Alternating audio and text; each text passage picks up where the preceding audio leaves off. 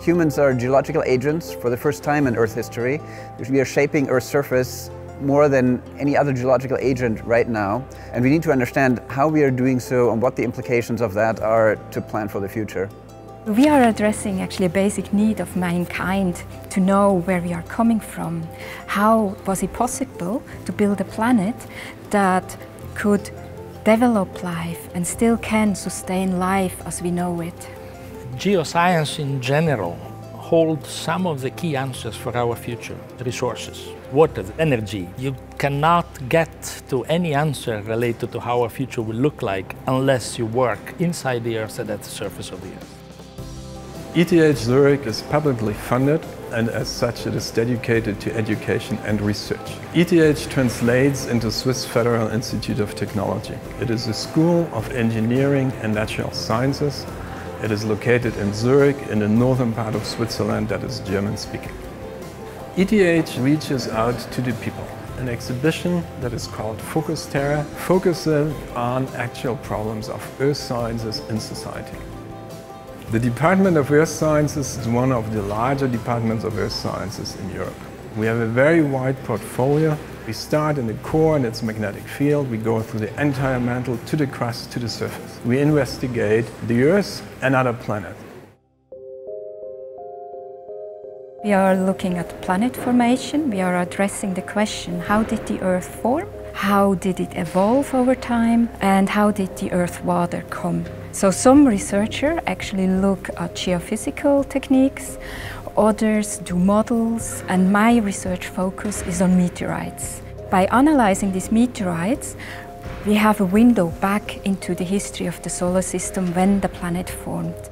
We can, for example, use an optical microscope, or we also use cutting-edge analytical techniques, mostly mass spectrometry.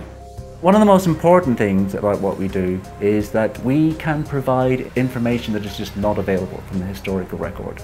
I lead the Surface Earth Geochemistry group at ETH Zurich, and the main focus of our group is to try and understand the chemistry of the surface of the past Earth. A mass spectrometer separates a sample of an element into its component isotopes. We use the isotope ratios of different elements to trace movement of material around the surface Earth, to date aspects of the past surface Earth. We need to understand how climate changes to prepare for the future. We like to understand where we came from. We like to understand how did climate evolve over Earth history.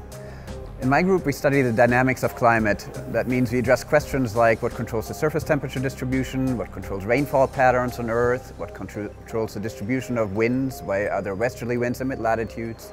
We have computers with which we can simulate the fluid dynamics of the atmosphere in great detail. Probably now is the time that we can discover the physical laws governing climate that have eluded discovery for decades, if not centuries. We have key questions that we don't really know. We don't know why we are so special, why the water has been here, since when, why do we have a magnetic field that protects us from the sun, and all these questions have a different answer on Mars.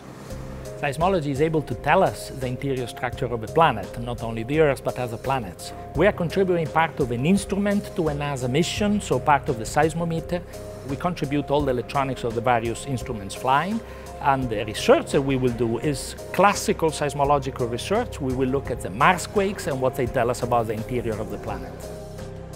Seismic waves remain the most important method to characterize and image the subsurface.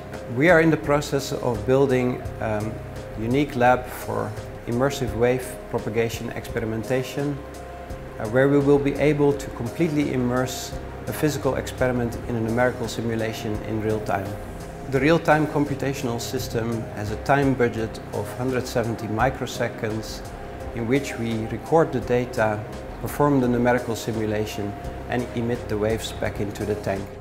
My research interests focus primarily on the dynamics of volcanic eruption as well as magma reservoirs that feed them.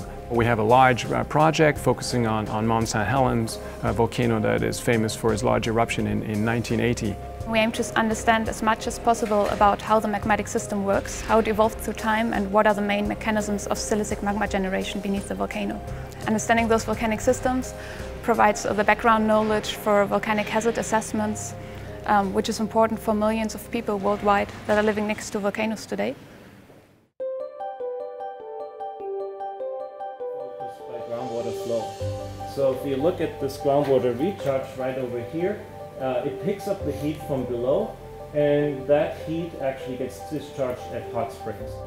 Teaching at ETH is a mixture of about 60% of frontal lectures and 40% of hands-on work. The hands-on work are exercises where you determine minerals, but also classes where you program code to solve computational problems. We have the Alps just in front of us. It's our doorstep. We have a lot of excursions and field classes in the Alps, and we go to other locations in Europe and also worldwide. The ETH has the financial and intellectual resources to make problem solving really creative. You could want to do a technique or work on a machine that maybe has never been used in your field before, and guaranteed there will be an expert at the ETH that can help you. The PhD community here is really close-knit. It's almost like a family. For example, we have weekly meetings where we all get together and socialize. We also have a PhD retreat once a year.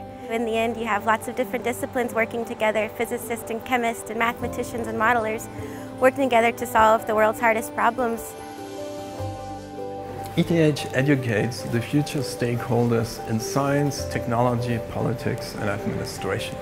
There is a long range of problems of really great importance. The storage of nuclear waste, geothermal power and geohazards. The goal of ETH and the Department of Earth Science is to solve these kind of problems.